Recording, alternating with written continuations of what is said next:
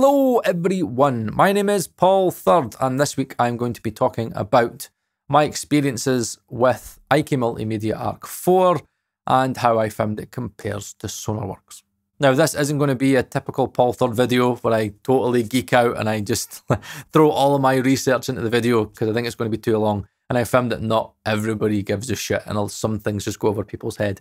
So if you want all of my research and you want more of an in-depth analysis of how I reached this conclusion of what I'm going to speak about today, then consider joining my Patreon. Right, so very quickly, this is the room that I did all the testing in. This is my control room. It was going to be what I was going to be doing a lot of stereo mixing in, but I've now changed that. I'm just moving everything into the Atmos room, which is, you know, treated to the absolute hilt. Like, honestly, you stick Sonarworks and Arc 4 in there, they hardly do anything, which is, you know, the ideal scenario. This room is well treated, but, you know, it always could be better. I've got some GIK paneling behind me, the bass traps, which do a phenomenal job. I've got some DIY bass trapping here. There is a bit of foam, however, there is some Toman, it's like maybe 2.5 square meters worth of diffusion, absorption panels there. And there's also 1.2 by 1.2 meter ceiling panel above my head as well. I've done all the room EQ wizard measurements and I found that this is the best place for the desk.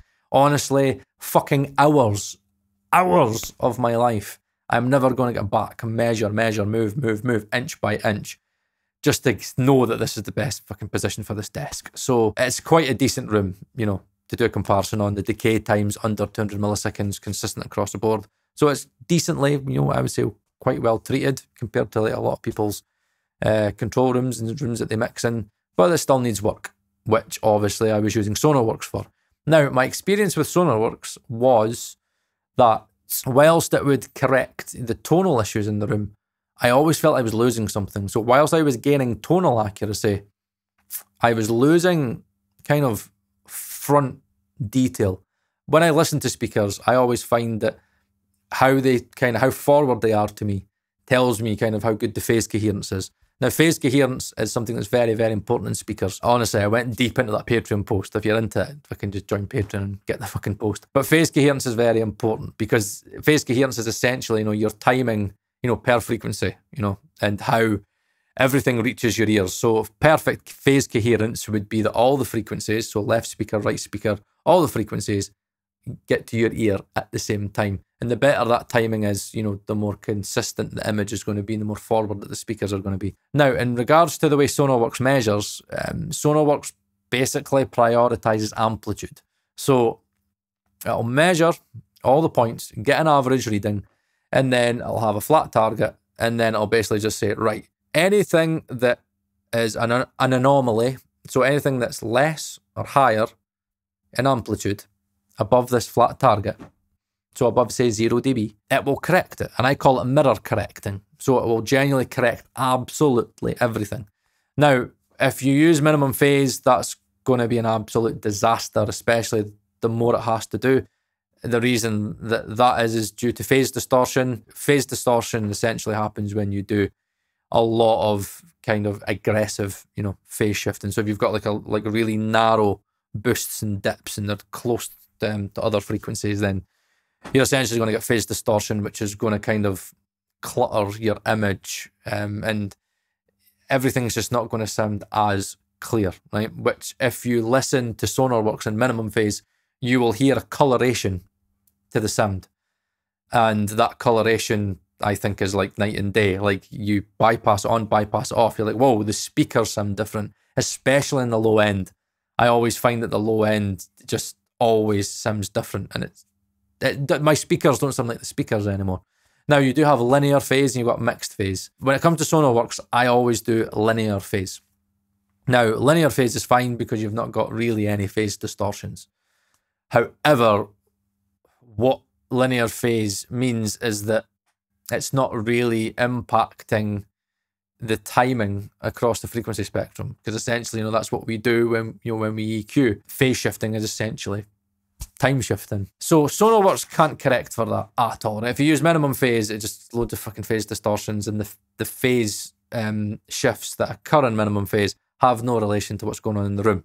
It's just, you know, the cause and effect of the mirror correction using minimum phase. So you can kind of try and correct that with linear phase, but then it won't really help kind of, when I say fix, or I just kind of mean kind of mitigate for any timing or phase or irregularities that may happen in the room. When it comes to Arc 4, in my opinion, does a much better job at catering for the phase coherence. It adjusts the timing of the speakers, and it does a lot more off-axis measurements, right? So you do 3 different measurements, right? So you do like your listening height, so 1.2, 1.35, 1.05. So what that allows Arc 4 to do is it basically builds more of a picture of how the off-axis sounds kind of build up and how that affects the frequency response. So it could then differentiate between direct sound and reflected sound. Now, what I like about Arc is the way that it works is that it doesn't do the mirror correct thing that Sonarworks does. So what it uses very, very, very broad and wide EQ moves. Now, this is when in the default mode in the natural phase. Now, this comes in really handy when you understand that Arc's main focus is to try and mitigate for the effect that the room has in combination with the direct sound. So, for example, in this room, again, you'll have obviously the low-mid build-up, and there might be a few odd kind of anomalies, where Sonarworks will correct every single notch and peak, right? What Arc will do is it'll just do very, very, very broad moves. So you'll notice that certain kind of very sharp peaks won't be touched at all, and you'll be like, what's all that about? Well, what I've found in my measurements is that I feel, and I might be wrong, but I feel from my measurements that Arc understands what is tonality from the speaker and what is impact of the room. Because I find that, with the Kali IN5s, it's got that inherent dip, then boost in the high end. Sonarworks will correct that, and it makes it sound papery and just horrible and overly toppy, where Arc leaves it alone. And the same with nulls. Now, again, if you go into the Patreon post, I go very, very deep into this. But long story short, you can't fix a null. You can't do it. Right? You just cannot fix a null. It's phase cancellation. Now, this is very important to understand with Sonarworks, because if you've got, say, like a 10 dB null at 100 Hz, Sonarworks will try and correct plus 10 dB at 100 Hz. That does not fix the null.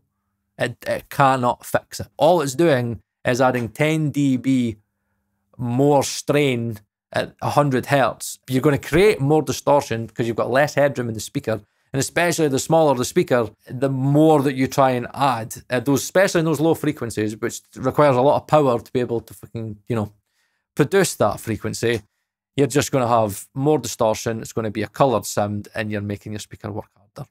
And not only have you got distortion from, say, 100 Hz, obviously you've got orders of harmonics, which means that you're going to have more harmonics above 100 Hz as it works up in octaves, right? Now, I know this is geeky, but it's important to understand, right, even just from a brief aspect, because in Arc will not correct nulls. It won't do it. It just won't do it. And you might look at Arc and go, oh my God, it's not doing what Sonarworks does, and that's what makes Sonarworks better. Like, it's not correcting it. Right, understand, nulls, you can't correct them. With EQ, you can't correct them. The only way that you can fix a null is by physically moving speakers. A null can only be fixed by physics. That's it. You need to move speakers, you need to move your listening position. If it's your sub, you need to move your sub. It's a physical phenomenon, right? It's phase cancellation. All I can tell you is that you essentially can fix constructive interference, which is when you get your peaks, your build-ups in your room. You can theoretically correct for that to a certain extent with EQ. Again, if you want to know more, check out the Patreon post. So what I find Arc does is Arc corrects what it can correct, and it does so in a very gentle, subtle way that doesn't really impact the phase coherence as much. Now, when you're using very subtle, broad EQ moves, you have less of a phase shift. The phase shift is very gradual, right? And it's more subtle. Where if you've got a very, very, very tight Q, a notch, and you go like 5, 6 dB in whatever direction, it's going to cause quite a severe aggressive phase shift, which can create phase distortions. Long story short, right, when I listen to ARC, I hear the speakers as sounding more forward. The speakers sound like they do, just that the room has less of an impact. I like the fact that transients are more forward. I like the fact that everything sounds more cohesive. Everything just sounds better. Whatever it's doing, it improves the sound. Transient response, forwardness, phantom center's better, and it just sounds natural. Sonarworks, in my opinion, sounds phasey. Even in linear phase, it still doesn't sound right. I think a big part of that is trying to correct everything tonally without really trying to correct the phase coherence. I can't sit there to you and say that ARC 4 is correcting the phase response of the room, because I think that's probably theoretically impossible. Trenov, I think, tries to give it a good go, whatever it's doing with its 3D mic or whatever. But, you know, my good friend Ed Thorne, you know, he's having a lot of issues with Trenov to the point where he's like unsure if he's going to keep it. But, you know, when we get into all this stuff, we are talking stuff that I can't say I fully understand. I'm taking a guess that ARC's very selective in its broad, you know, EQ moves and its correction that it does do, so it EQs in a way that doesn't really imbalance the phase coherence, but I can't say for sure. I would need to, you know, get the designer or someone on the channel. But at the end of the day, right, that's a rabbit hole I'm just going to I'm going to go into a massive rabbit hole with it, and I'll be like, want to know everything about it. When really, you know, the whole crux of it is I don't need to know all of this. All I need to know is, how does it sound? What I can tell you is ARC 4 is more natural. It will not correct the sound of your speakers. That's not what it's for. It will just kind of mitigate, or try to mitigate, for the impact that the room has on your speakers. And I think it does that in a very good way. It impacts the phase coherence. Things sound more forward. Transients sound better. Everything just sounds more solid. Where Sonarworks, for me, sounds just lacking. The mid-range always sounds recessed on Sonarworks in stereo. I don't know why the transients sound a little bit recessed, but it's just the front to back is missing. If I bypass Sonarworks, the speakers always sound forward to me. And then when I go on Sonarworks, I'm like, the speakers have just moved back, and I don't like that. But, you know, I always said, no, I would much rather have, you know, the tonal correction with the linear phase, you know, rather than not having it and kind of having a muddy sounding room, because that was going to impact every decision that I made. The mirror correction thing doesn't work for me. I don't think you can correct speaker and room correction. A lot of speakers, you know, have their own phase coherence, which I think Sonarworks kind of fucking messes with, especially in the mid-range. Where ARC 4 just sounds very natural. It still sounds like the speakers, but it enhances the sound. It tonally corrects the room whilst, you know, actually enhancing the transients and maintaining the forwardness. And in most cases, you know, bringing the speakers a little bit forward. With the Kali INs, like, which I always find to be a little bit, you know, lacking in the forwardness range, it genuinely does a lot. And all of a sudden you're like, wow, the Kalis have got that forwardness I was missing. Where, you know, with the focal shape 65s that have amazing phase coherence anyway, it's just a little bit of a difference. Just a little bit of better transient response, a little bit more forward. But I do notice a big difference with the Kalis. Now, you can do the whole Sonarworks thing with IK Multimedia. There is different settings that you could use where you can mirror correct it and you can set it to linear phase. The last thing I will mention is that there are room contours. Now, there are kind of different room contours in Sonarworks as well. Listen to the speakers in your room and use the room contours in a way to tell you, you know, what sounds best to your ears. If your speakers are overly bright, then I think is it the control room contour or the studio control contour or whatever it is. There's a room contour in there. I think it's maybe control room contour. That's great because it gives you a low bump and then it gives you kind of a high end dip, which is more what speakers actually sound like in a room. Everybody thinks that speakers are flat. It doesn't. If you use ARC 4 flat, it's going to sound overly bright and it's not going to sound correct. Where if you use the default, that's going to give, you know, a little bit of a bass boost and a little bit of a roll off. Go through them and just pick the one that sounds correct to your ears and sounds most tonally balanced and isn't kind of distracting.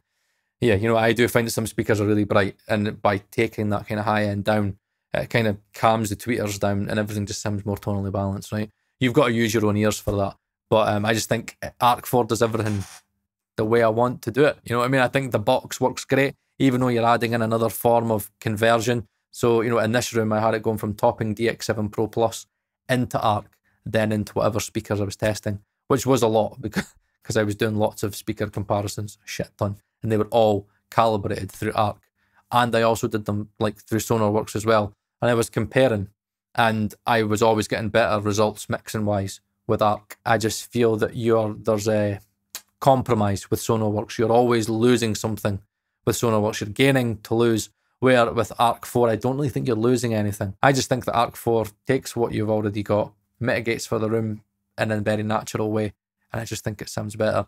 You switch on your speakers if you've got the box, and that's it. It just fucking works and sounds the way it should. And yeah, there you go. There's my opinion on ARC 4 from IK Multimedia and how it compares to Sonarworks. And yeah, I thought it was going to be a short video, but then, as I said earlier, right, imagine how long this video would have been if I did go into all the geeky stuff. It'd be fucking half an hour long, right? So there you have it. There's my opinion. Leave your comments down below what you think. Blah, blah, blah, blah, blah. My name is Paul Third, and I'll see you whenever I see you.